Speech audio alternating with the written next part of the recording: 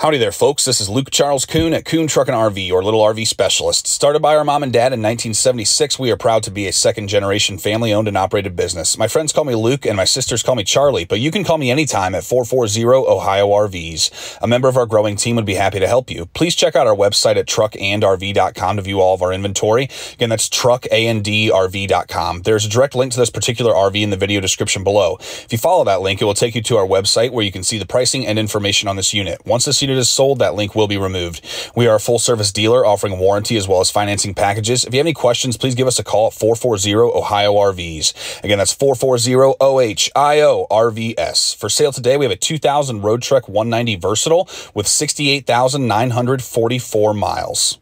Alrighty, folks, here we are inside of this 2000 Roadtrek 190 Versatile. As usual, I'm going to start in the front, work my way towards the rear. I'm going to do my best to give you a good idea of the overall floor plan as well as the overall condition of this unit. Here at Kuhn Truck and RV, we are proud to be a second-generation family-owned and operated business. All of these RVs go through the same inspection process before they hit the web. We go through all of the stuff on the chassis and inside the RV. Go through a full demo with you at the time of sale, answer any questions you may have. If you're wondering about the difference between the Roadtrek 190 Popular and 190 Versatile, we do have a comparison video for those two models. I'm going to put a link to that here on the screen as well as in the video description. You can check that out and see if you can decide which one might be right for you. So typically we'd have 4 seats up here on the Versatile. This one has been removed. Got some discoloration there where the seat would have previously been. The front 2 seats both swivel. You can make a small bed. There's some examples of those small beds in the Roadtrek 190 Popular versus Versatile video. We've got 3 seat belts up front. There's none in the rear, so we got a total of 3 seat belts on this unit. Got a window with a screen on the lower portion here. Got cup holders. Got a curtain for privacy. A little storage rail up top. Nice, easily accessible entryway. You got a lot more space now having this seat removed.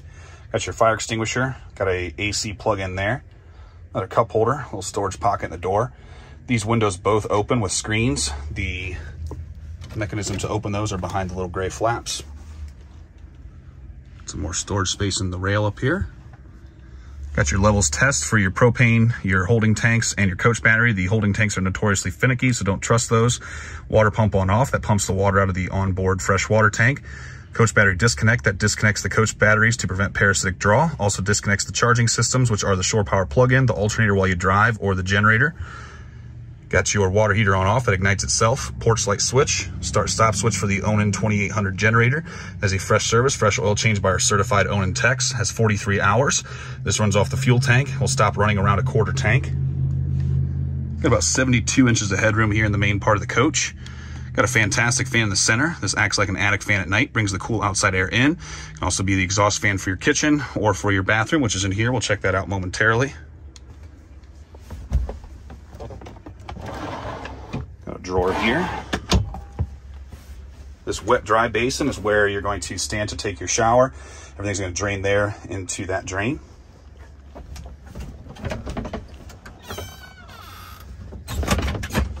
Got our stool there and your controls for your shower head. Some storage over top. So you're gonna pull that curtain around the track. Shower right here in the center of the coach. We got a privacy flip out here on this door that you can flip out. And also here on this door to create somewhat of a room in the center of the coach. Nice big mirror on those doors. Got a microwave. This runs on your shore power plug-in or your generator only.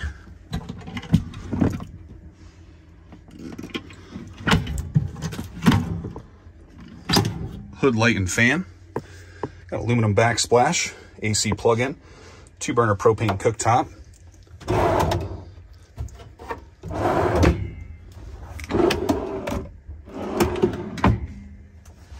Got a standard sink.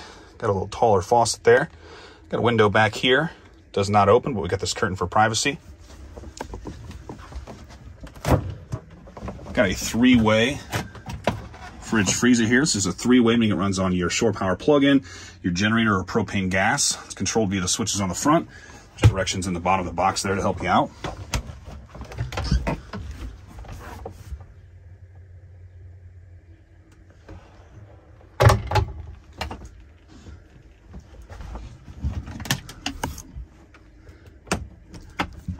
Got your air conditioner there that runs on the shore power plug-in or the generator. It's controlled via the buttons right on the unit itself. That's plugged in there. Got a screen window on the rear. You can pop that open using the mechanisms behind those flaps. Got a screen portion on the lower here. Got curtains for privacy. Got a screen portion on the lower over here. Got 110 AC power back here. Also got 12 volt DC power. So here in the Versatile, these are a little different than the Popular. You're more so going to possibly be able to sleep like this if you're shorter. If not, you can use this table and the cushions here to make up the big bed. I'm going to go and drop some pictures now so you can see what that looks like made up and get some measurements. The two separate couch sleepers measure approximately 19 inches wide and 52 inches long. However, if you make up the big bed, it measures much larger at 52 inches north-south or front to back and 72 inches east-west or side to side. The water heater and additional storage are located beneath the couches. Here we are sitting in the rear of the Roadtrek. What is Sherlock Holmes' favorite protein source? Mystery meat. Got an AC plug in here. We've got our fuse panel down here, and we've got the propane furnace down here by my feet. Got a little discoloration here on the cabinetry. Little screw hole over there.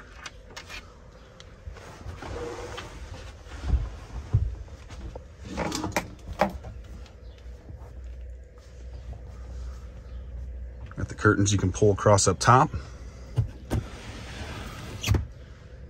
Got your manuals in there. You can also open this one up here. Get some more storage up front. Good for sunglasses, things like that.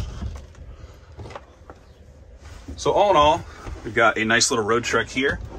Got the all black exterior, very stealth looking. Got some discolorations like this thing here and such throughout on the inside. Nothing that affects the fun or the usability. Got this chair removed. Again, nothing that affects the good times you can have in this unit. Everything's fully functional. We'll go through a full demo with you at the time of sale. I'm gonna call this one an 8 out of 10. Mostly due to just some of these discolorations. I feel like I gotta ding it some for missing that chair. Again, nice little Roadtrek, good looking on the outside.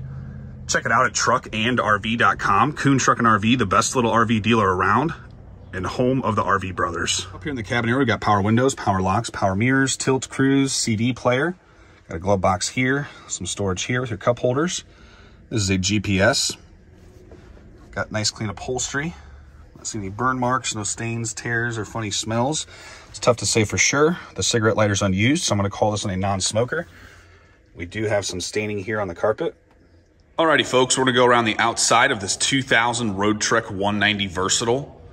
This RV measures 19.5 feet bumper to bumper with an 11-foot manual awning. The tires have 3418 date codes. This Roadtrek is built on a Dodge Ram 3500 van with a 5.2 liter V8 engine with 68,944 miles. We got a fresh paint job on this unit. This had some of the typical Dodge from this era where the white paint starts flaking off pretty much all around the unit. So rather than to repaint the whole thing white, we decided to go black with it. Has a very nice stealth look. No decals. Got your furnace exhaust, back of the water heater. Got the clips here for the awning. The legs are inside the awning itself. However, I'd run those straight to the ground if it were mine and put a tent stake in those. That way nobody can walk through here and break your awning leg. Got your air conditioner coming out the back of the unit here. Got a tow package.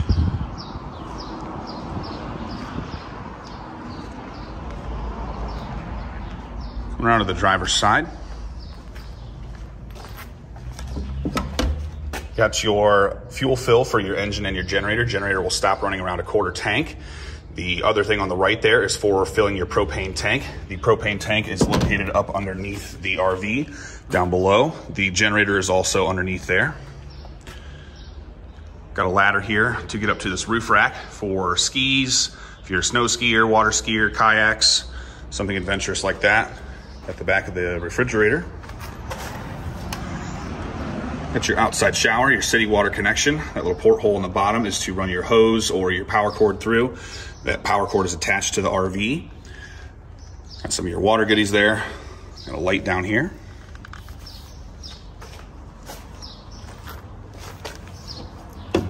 Got your sewer dumps here. Got your black and gray valves, so you'll pull your black first, which is your toilet, and then your gray, which is your sink and shower. Really nice looking Roadtrek here, ready to hit the highway and have some fun.